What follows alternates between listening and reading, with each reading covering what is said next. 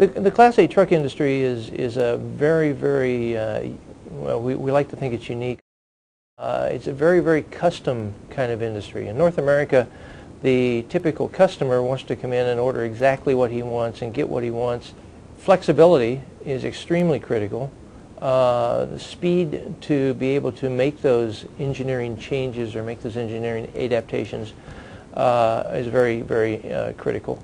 And then translating that from the design world into the factory in a very short time is very critical.